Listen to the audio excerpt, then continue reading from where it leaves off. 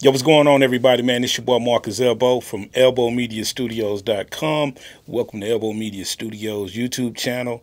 And today we're about to get ready to have a real, true discussion. Now, I've had this discussion before, but today I want to really and truly look at the intricate details between producing in a standalone environment and producing in a DAW environment. Let's talk about it.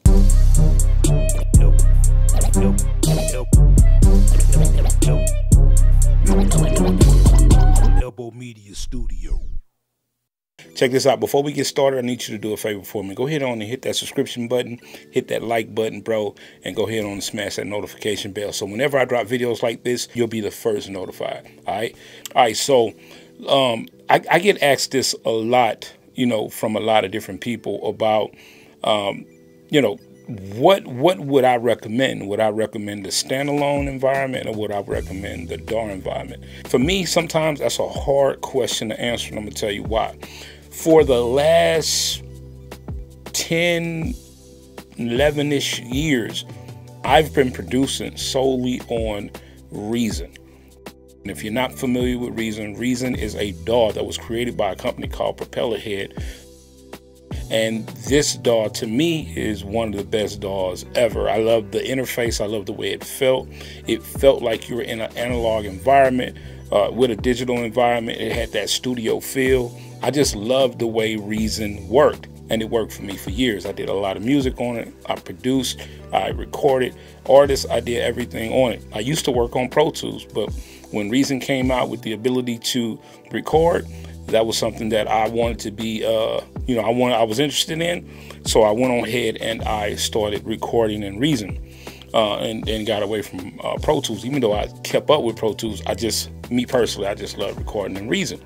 So here about 5 years ago, the iPad started coming along, and the iPad started giving, others and, music lovers the ability to make music on the iPad. Now, I know you're probably thinking, wait a minute, is that a standalone environment? Because it's not really a computer, but it kind of is.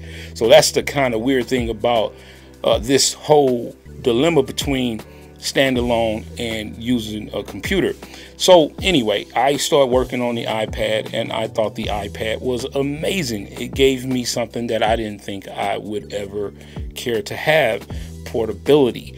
I was able to take Beatmaker 3 or Nano Studio 2 or Cubasis or whatever, and I could go sit on my couch and I could make music, you know what I mean, and not be tethered to a computer. And that hadn't happened for me, never. You got to remember, when I used to produce back in the day, well, I take that back. I was in a standalone environment in the 90s, but as of recent, I was in a DAW environment, so I was always, tethered to a laptop or a PC or a Mac.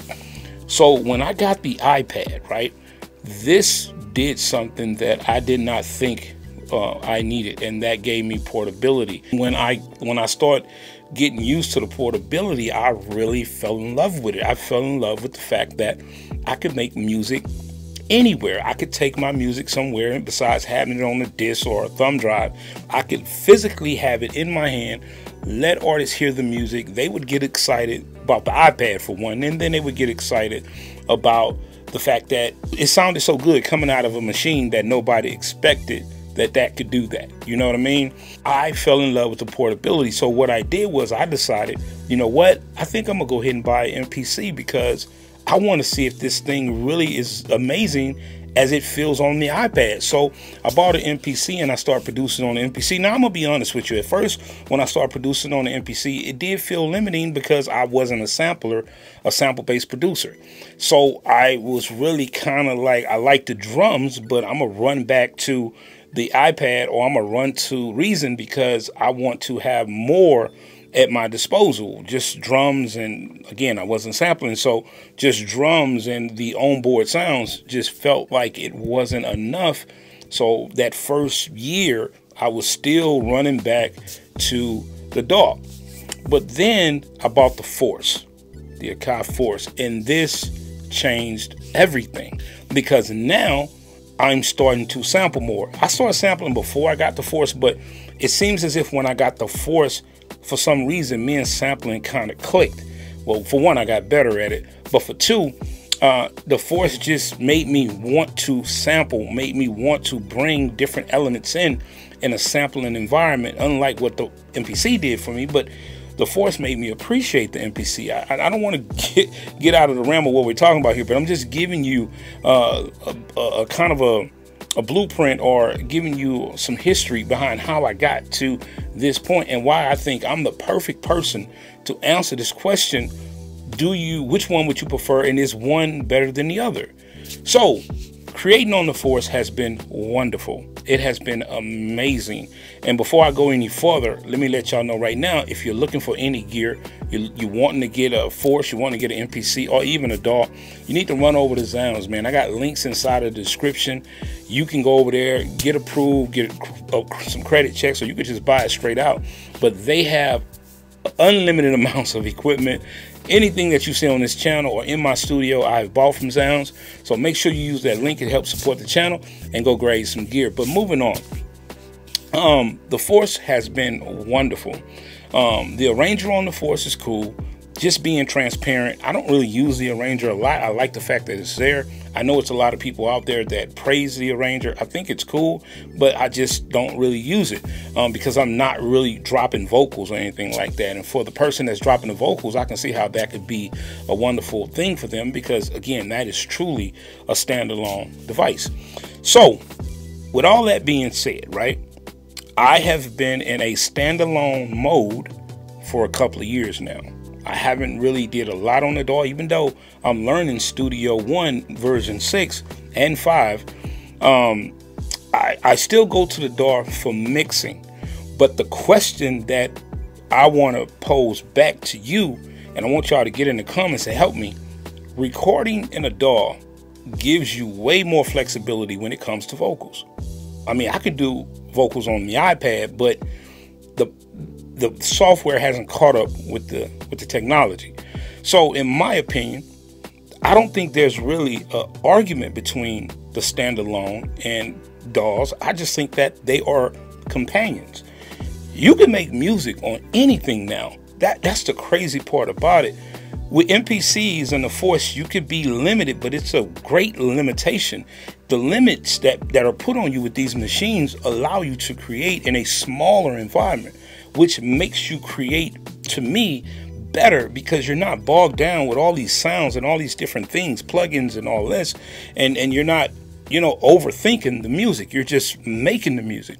But the great part about that is you can make a complete beat in standalone using the MPC or using the Akai Force, but you could also take that music to the next level by bringing it into a DAW like Reason, Studio One, Ableton, or whatever, and you can enhance what you already know.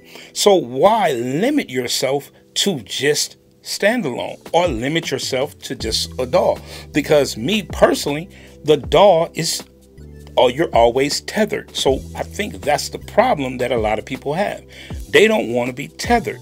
So you have the iPad that you can make music on that gets you away from that tether.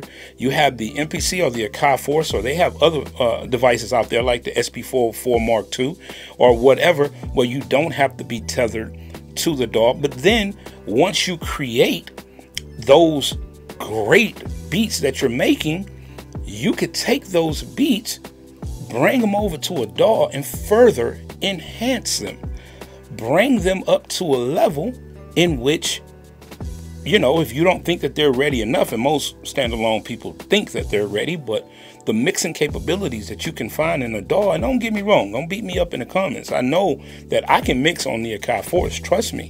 But the environment that a DAW has that I'm so used to, because again, I started out producing in a DAW, gives me a more comfortable environment for me to mix and to really hone in that sound that I'm trying to achieve. And I'm not limited on that aspect. But as far as the limitations that these machines put me through when I'm making the beat, it's okay with me, because it allows me to really create, and it gives me tunnel vision where I'm not getting lost in all of these sounds and plugins. But when I bring those stems into a DAW environment, I feel even more powerful because the music was already good. But now, since I'm in a DAW environment, I can take that music to the next level if that's what's needed, or I can have vocals added, or I can do whatever. This is how I personally feel. I feel that no one should limit themselves intentionally. You should not do that. If you have the resources, if you get you a laptop and you have the ability to have a DAW like Reason, like Studio One, like Ableton, so forth and so on, do not limit yourself. If you have an MPC, you already know the MPC comes with software that you can use there. And you also have the Akai Force that can work with Ableton. You can take projects from the Akai Force, bring them directly into Ableton and continue working. Do not limit yourself. Always give yourself the ability to maximize your sound and always, take your music to the next level. There's no reason, no pun intended, for you to limit yourself. So this discussion about, is Standalone better than the DAW environment, blah, blah, blah. To me, it depends on what you're doing. If you're making, a full production and you have vocals, you have an artist, you have this, to me, you have to have a DAW to do that. If you're just a music producer and you're just banging out beats, I don't believe that you need a computer for anything. And to be honest, you can just use a mixer or something like, from a standalone standpoint, you can use something like the Model 12 and you can pretty much do everything in that environment. But again, if you have a computer, what is the big deal?